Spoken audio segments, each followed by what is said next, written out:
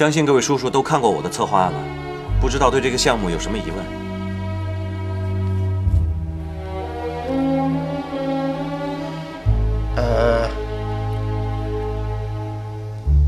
小乔啊，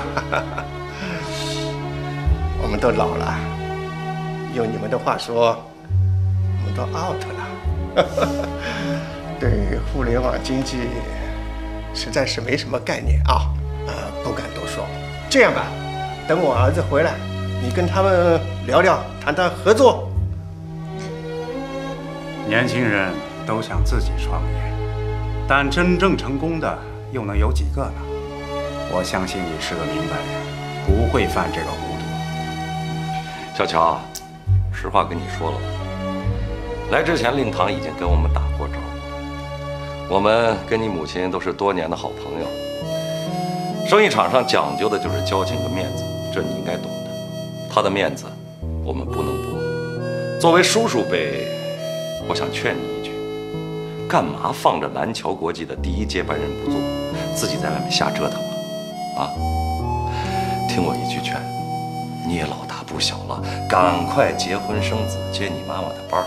当然了，你跟你母亲的矛盾呢，我们大家都略有所闻，但过去了就过去了。这世上最亲的还是亲人，不是有首歌唱得好吗？叫“世上只有妈妈好”啊。小乔，你母亲真的是很不容易，很不容易的啊。知道。来，大家请吃饭吧。来，吃。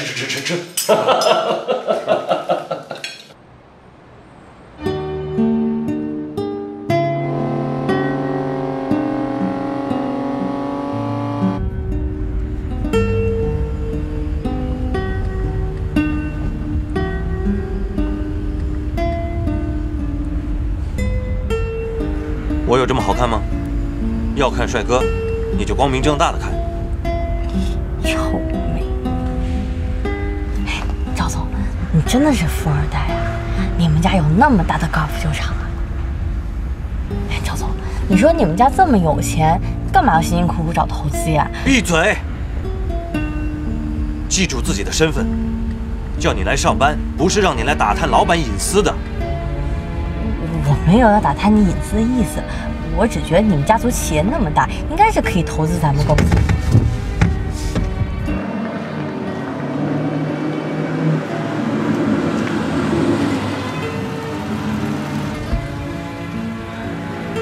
下车。我又做错什么了呀？下车。哎，行，走就走。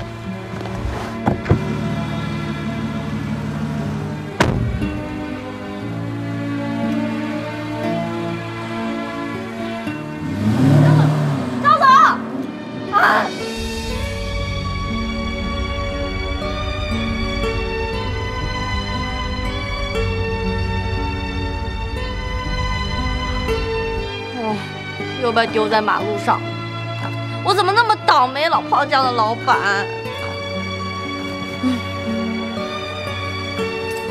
还好这里是市区，要是下次把我丢到四川老林，我也老虎吃了呀。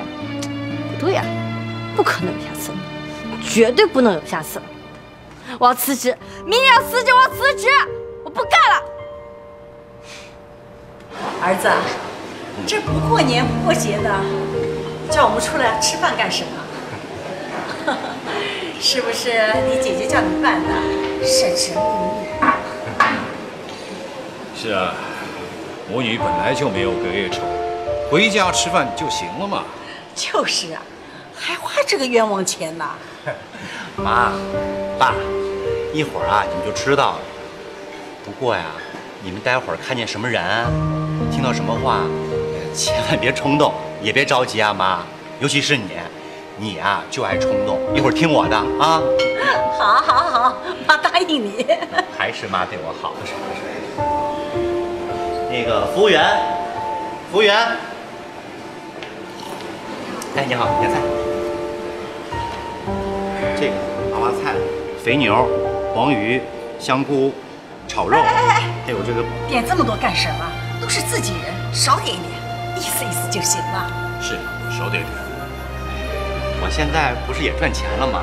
拿点钱出来请爸妈吃饭，这是应该的，你就别管了啊。哎，这几个都要啊。哎，那个爸，你喝什么酒啊？白的、红的、啤的？不要点这么贵的。哎，儿子，妈问你，今天晚上请客是你请还是你2个姐姐请啊？要是你2个姐姐请的话，那就给你爸爸点杯好一点的酒。这2天你爸爸在家里就馋酒了。哎，你这话什么意思？他2个姐姐的钱不是钱啊！你呀，就会惯着这个臭小子重男轻女。宝贝儿子，妈就别管了啊，儿子来买单啊，点一瓶好酒，这个白酒啊，点这个，来，喝水，来妈，喝水吧，来妈，哎，你们来干什么？阿姨，小德，给我说清楚，他们怎么会在这儿？哎呀，妈，你先坐，我等一下给你解释啊。儿子，你说清楚了，我们家里聚会，他们来干什么？哎呀，妈，你就别管了，你听我的啊，别生气啊，别生气。妈，爸，阿姨，今天把大家请过来，是因为有个重要的事情要跟大家宣布，我跟小德已经正式领证结婚了。什么呀你？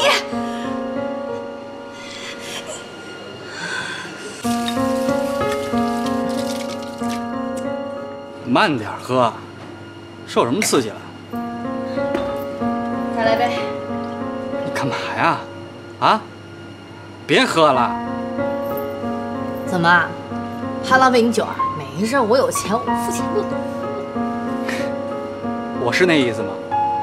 哎，我是说，你有什么事儿呢？告诉我，别跟自己过不去啊！王八蛋！我安慰你，你骂我干嘛呀？哎，我没有骂你，我在骂那个冷酷无情的王八蛋。呀？谁呀？敢欺负你？告诉我，我收拾他。收拾，一定要好好收拾他。必须的。谁呀？气死我了！我怎么那么笨啊？居然被同一个人用同一种方式耍2次，是不是有钱人都爱耍人玩的呀？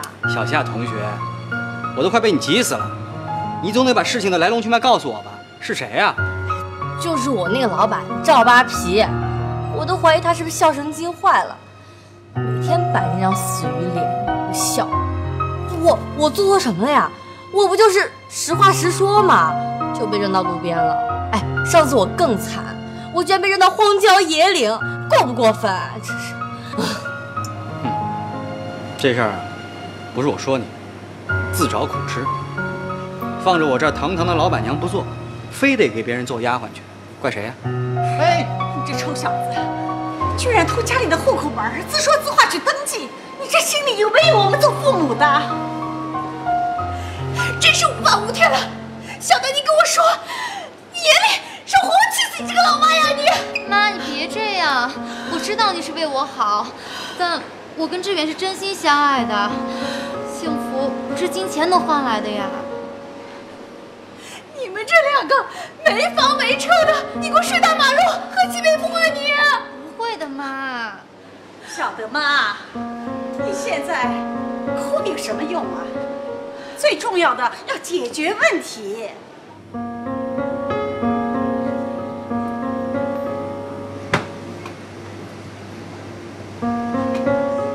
想想清楚，别干了，辞职吧，来我这儿做老板娘，怎么样？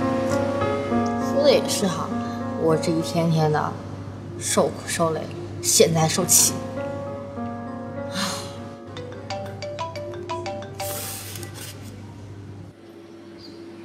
喂，志远。二姐，出大事儿了！大姐现在加班没时间，我只能求你过来给我救场了。哎，行，我知道了，现在过去啊。我送你。哎，不用，我自己走就行了。别着急，慢点啊。知到了。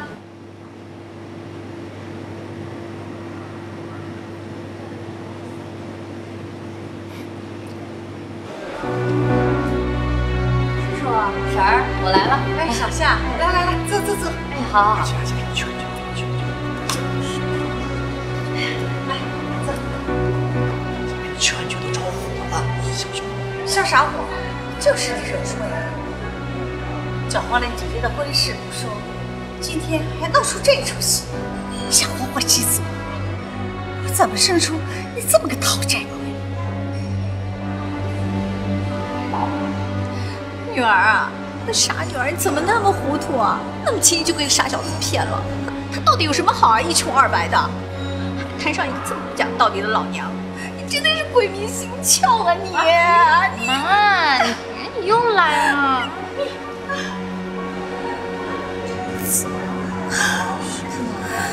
小德妈妈，这件事是我的错，是志远的错，你不能怪小德。小德，这姑娘善良不势利，她能看上志远，那是志远走了狗屎运。你放心，我们一定会好好善待小德的。你有什么要求，只要我们能做到。对，阿姨，我有。什么阿姨？蒋妈。妈，您放心，我肯定会全心全意对小德好的。我要是不对他好，我天打五雷轰，我遭雷劈，我。好了，什么天打五雷轰劈死了，想让我们小德守活寡？我们说什么呀？一点都上不来，瞎说。阿姨，虽然呢我们家志远现在挣的不多，但是踏踏实实的，以后都不好说。而且他忠厚老实，是做女婿最好的人选。现在嘛，很多小姑娘只看钱，就是在精神方面缺失了很多。所以说这过日子啊，还是要找一个适合的、喜欢的才好，对吧？说的没错，你有什么要求尽管说，这里没有外人。既然这样，那我那50万彩礼就不要了。不过房子总归还是要买的啊。这买房子嘛，得一步步来，又不是去菜场买菜，说买就买。现在回归重点，先商量一下，怎么把婚礼风风光光的给办了。说的有道理。好，那我们商量一下，先把婚礼定下来吧。爸妈，其实我跟志远已经商量过了。房子的话，如果每个月的贷款以我们俩现在的经济能力，我觉得还是有点困难的，所以我们就准备不买房子了吧。小德，这个你放心，钱不够我们来填。妈也补贴你们。谢谢妈，谢谢妈。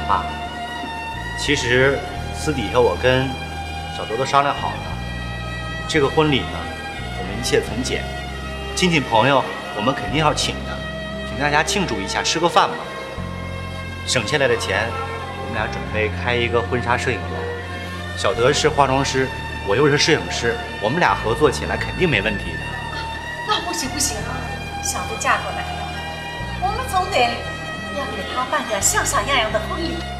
再说了，这些年啊，我们把份子钱都送出去了，办了婚礼啊，才能把份子钱收回来。我同意你的说法。谢谢爸妈了。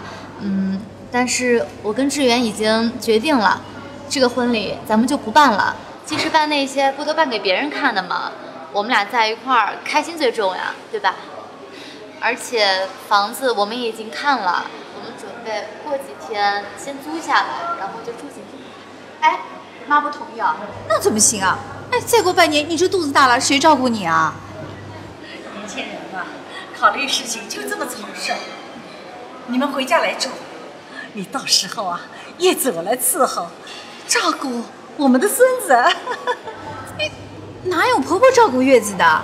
中国人的老传统，坐月子当然得回娘家的啊。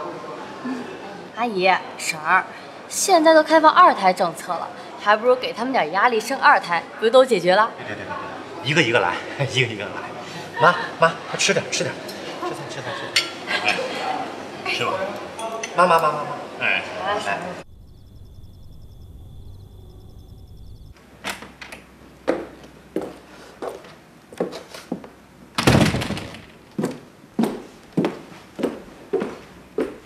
哎，姐，你回来啦？啊，回来了。志远的事怎么样了？哎呀，别提了，简直就是惊心动魄，2个妈妈谁都不肯让。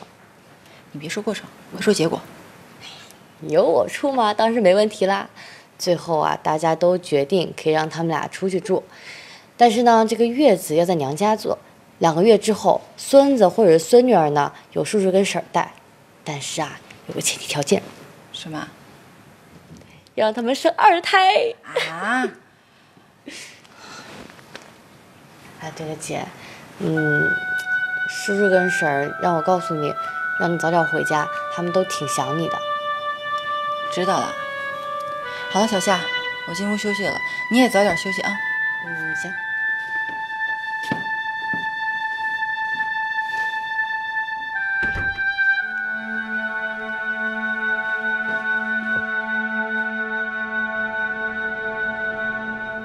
树洞先生，每当夜色来临，听着舒曼幻想曲，那曾经温暖的记忆从内心涌出。故去的亲人，那么近又那么远，虽然他们的面容模糊，但是你能感受到他们的存在。你只能感受它梦境一样的清亮，月光一样的眷美，从心灵流向心灵，如同曾经年少，落日余晖，不能言说。如初次抚在爱人的肩头，无声流泪，像垂暮之年，对着最后的落日，无言相顾。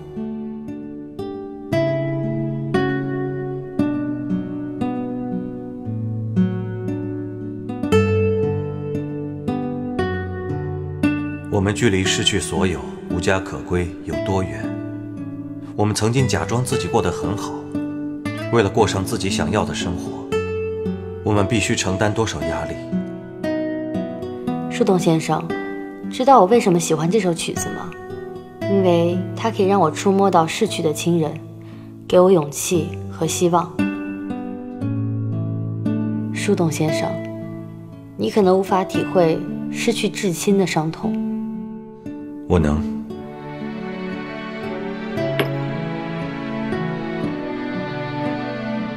今晚可能要失眠了，犹豫着是否要重新选择我的工作。树洞先生，跟你讲了这么多的秘密，却一点都不知道你的事情，你是怎样的人呢？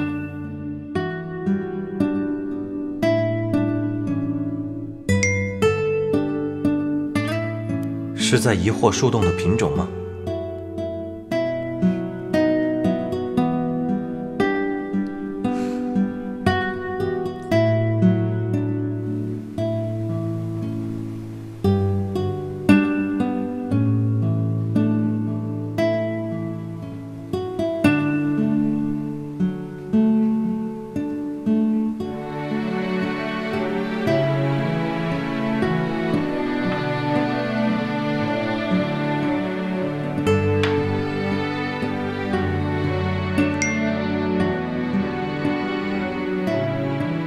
不如我们见面吧。天哪，要见面了！哦，怎么办？好紧张，好紧张！哦，天哪，居然要见面了，太棒了！夏，深更半夜发什么疯啊？不是跟你说了吗？生活这么复杂，连朋友都提防着，还跟网友瞎扯。早点睡吧。天哪，好紧张！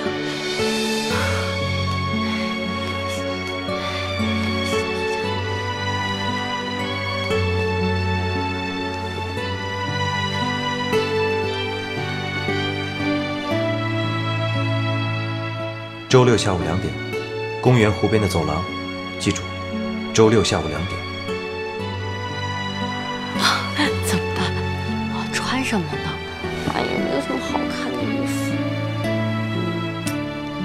见了。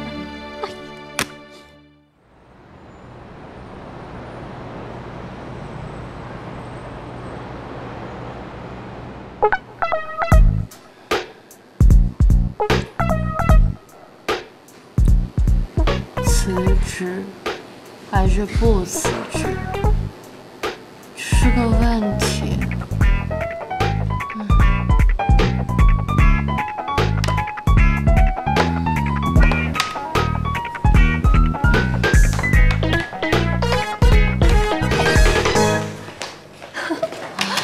你大白天的做什么白日梦呢？你看，干什么啦？好不好看？哎，Lucy，你上次的面包还没做合格呢，要做蛋糕啦？你别看这卖相一般啊，但是吃起来非常好吃。尝尝。这个不用，快尝尝，尝尝还得看。哎呀。那我尝一下哈。好。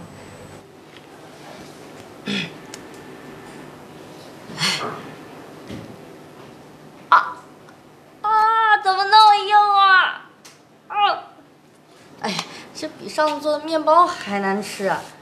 哎，Lucy，我跟你说哈，这个蛋糕啊，不是人人能做的，得靠天赋，不然这浪费多少食材。也就200斤面粉，20斤白糖。啊，大叔，我看你以后啊，还是别浪费粮食，你别让我当小白鼠了哈。有那么难吃吗？啊，它虽然硬哈，但是味道好呀，对吧？对。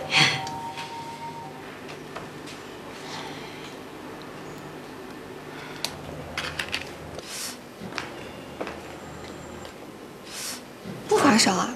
来例假啦？哎呀，没有。哎，Lucy，我问你哈，如果你要是遇到选择性的难题，你要怎么解决啊？是不是有2个男人同时追你，你没法抉择？不可能。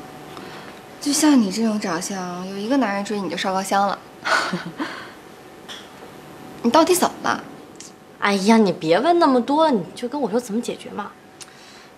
凭直觉呗。还有一个办法就是抛硬币，一切交给老天爷决定。就这样。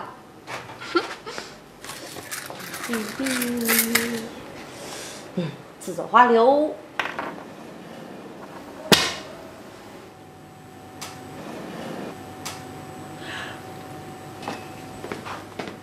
哎，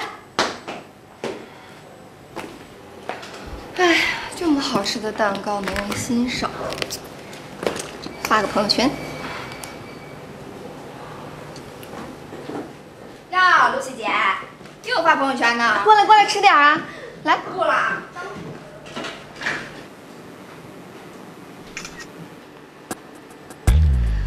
总有一天，我让赵总喜欢上我的蛋糕。老板，我有事儿跟你说。有件事我要跟你说。今天早上的咖啡呢？咖啡？你小孩不能自己买啊！我又不是你佣人。再说了，我又不是垃圾，想怎么丢怎么丢。嚯，你胆子变大了，吃枪药了还是脑子出问题了？知道你在跟谁说话？无组织无纪律，是不是不想干了？对啊，我就不想干，怎么了？出去，出去！回来，拿出去。这是今天要见客户的资料，给我好好准备。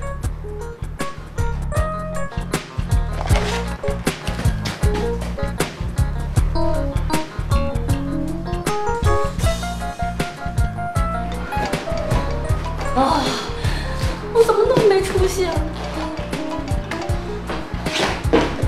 你手机一直在响，吵得大家没法工作了。喂，秦昊，什么情况啊？我在楼下等你呢。哎呀，没走成。为什么呀？哎呦，工资不要了，那破公司有什么好留恋的呀？哎，其实老板觉得我是难得的人才，所以才恳求我留下来的，真的。宁夏，哎，老板叫了，快！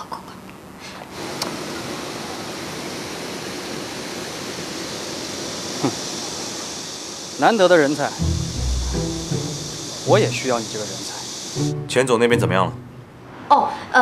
钱总在雅苑订了包间，让您6点钟准时到达。钱总喜欢以酒会友，所以你要做好充分的思想准备和身体准备。那意思说就是要喝酒了？对呀，因为钱总呢酒量特别好。不过没关系，我给你准备了解酒药，1个小时之前服用呢，可以酒量倍增。这是真的？死马当活马医嘛。我说你会不会说人话啊？这赵总，往里面请。赵总你好，请。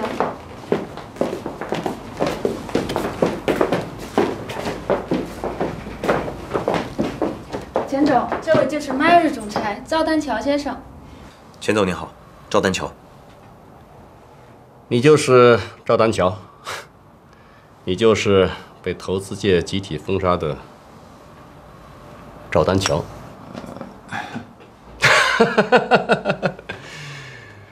我钱某人向来天马行空，独来独往，做事讲究的是缘分跟心情，才不管什么狗屁的封杀令。请坐。谢谢。哎，小妹妹，坐到身边来。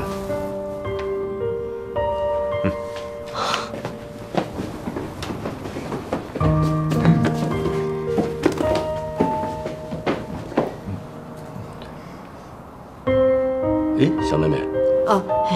叫我小夏就行。啊，小夏，怎么不习惯这个红酒的味道啊？对呀，我比较喜欢绍兴酒。绍兴酒，一个小姑娘居然爱喝绍兴酒。因为我爸以前工作特别辛苦，压力特别大，所以他每天最喜欢的事情就是吃妈妈做的小菜，然后喝1斤绍兴酒。所以我小时候就常陪我爸一起喝。好喝吗？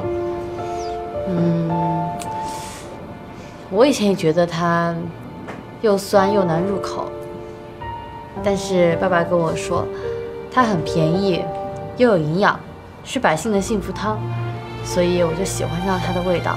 最重要的是，它有家的味道。是啊，那个年代我也经历过，有切身感受。那你爸爸现在，他还是每天一斤？我爸很多年前意外去世了。对不起啊。服务员。是。能不能付钱总？换酒，今天全部改喝绍兴酒。好的，钱总。赵总啊，绍兴酒喝过吧？喝的不多。那可是中国的传统名酒。等一下一定要好好的多喝几杯。没问题。来，让我们一起回忆一下家的味道，爸爸的味道。干杯！干杯！干杯！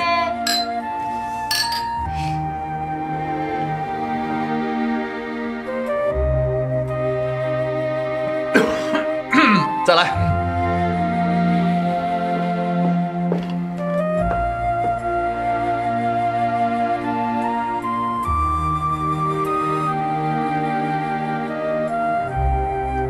老总，来，再来一杯。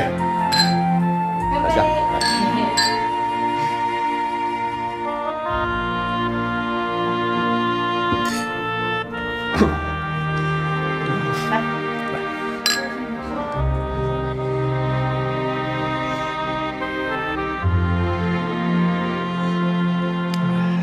小夏，明天带着合同到我的公司来签约。真的？其实呢，你们的项目计划书我早已经认真的研读过了，想法很好，模式很好，前景也很好啊。这么好的项目，我干嘛不投？那您为什么？我也是想更多的了解一下合作伙伴的脾气性格。小伙子人不错，但更重要的还是你。我？绍兴酒的故事感动了我。孝顺的孩子，定是个好孩子。那别忘了，明天早上9点我们准时见。天，谢谢钱总。来。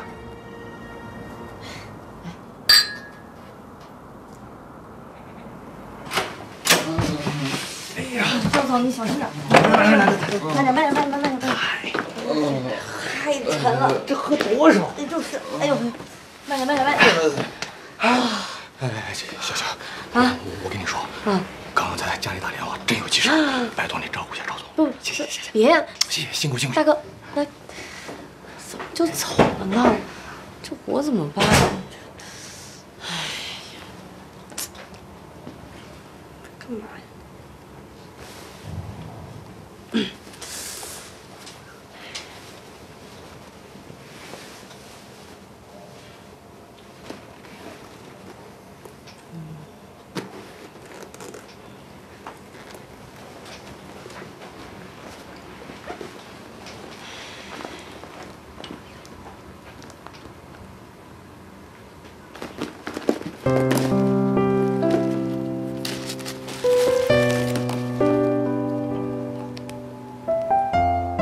树洞先生，忙碌的一天又过去了，一切都归于夜色。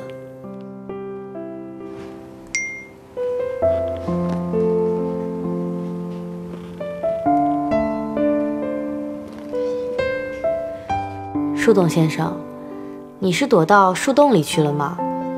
说来可笑，我今天居然没有听命天意。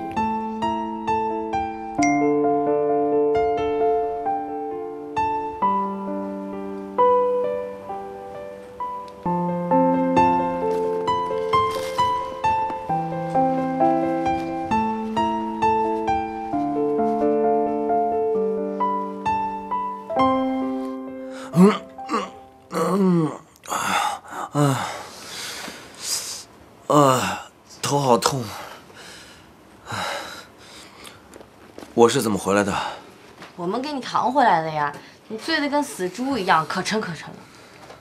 哦，对了，哎，钱总他怎么样了？他好得很呢，人家都自己走回家了。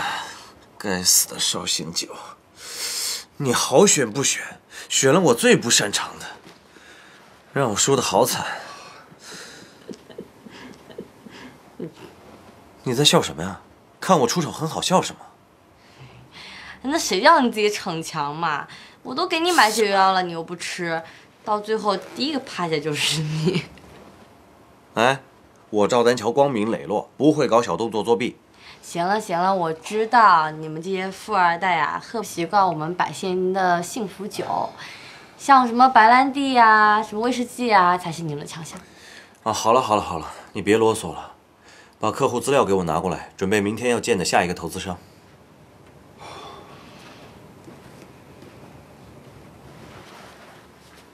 你愣着干嘛？等公司垮了，我看你还怎么笑。到时候你失业了，哭都来不及。哎，我真不知道我是不是脑子烧坏了，怎么老是不长记性，还老把你弄回来。赵总，告诉你一个好消息吧，钱总明天跟我们签合同了。什么？真的？你站这么快啊？刚才都装了吧？哎呀，反正你也好了，我先走了啊。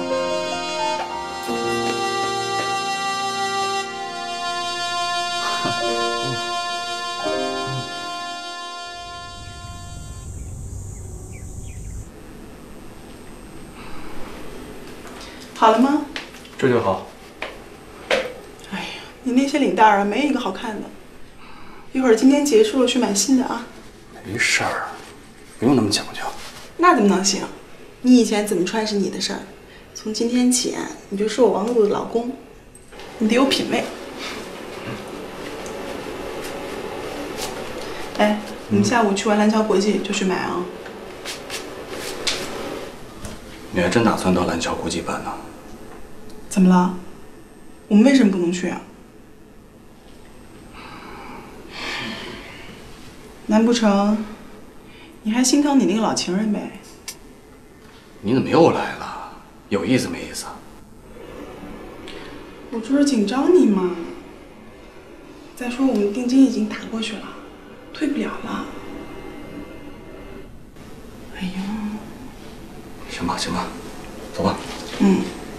抱抱我。好，走吧。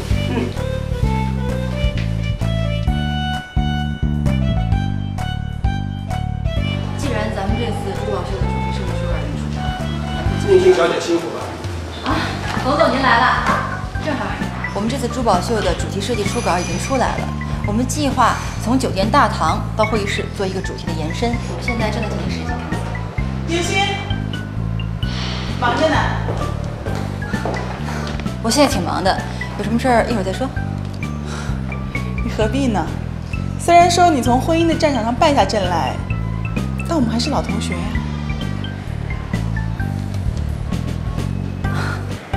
不好意思，冯总，这样吧，我让我的员工先带你去会议室看一下。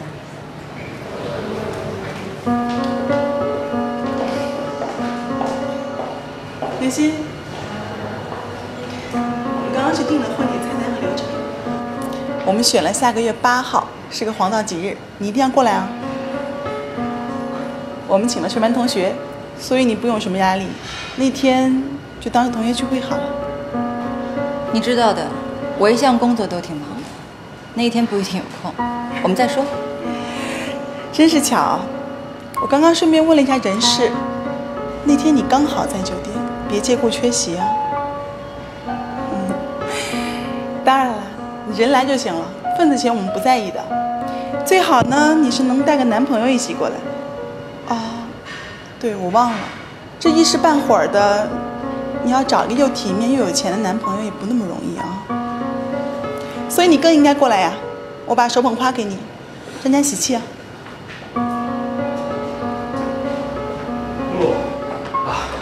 路上堵车，来晚了，咱着急了吧？8号是不是？我一定参加。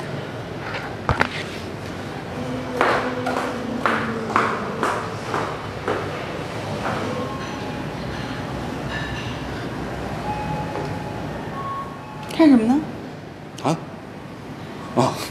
我在想啊，你说说我怎么没早点跟你好呢？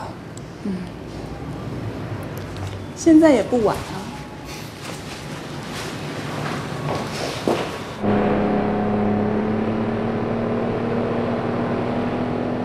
哇塞，钱总也太爽快了，这么快就把合同签下来了。商人一切都以利益为本，我们的方案投资回报率很理想，有眼光的投资人都不会拒绝，谁都不会与人民币过不去的。怎么什么事儿到你嘴里就变得没有温情？温情？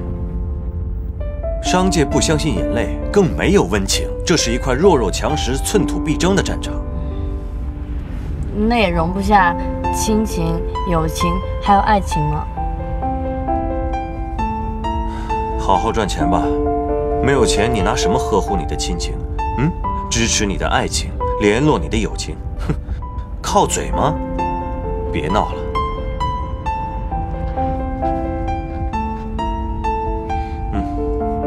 拿着，签上你的名字。我？对啊，公司的规矩，今天这份合同有你的一份。我还可以在上面签字呢。怎么你不想签？不，我就太激动了。那我签字。